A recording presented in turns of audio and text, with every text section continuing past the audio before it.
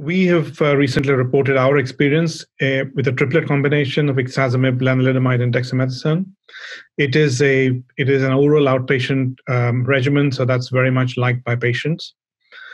In our cohort of patients, we found that the responses to IRD were quite good, and we achieved a complete or a very good partial response in over half of these relapsed refractory patients.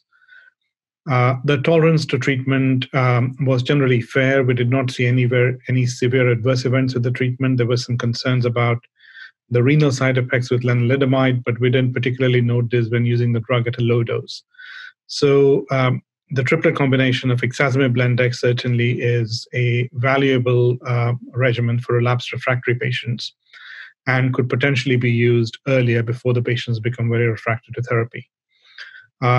But you also mentioned other combinations, and the most interesting combination really is combining Daratumumab with standard chemotherapy agents.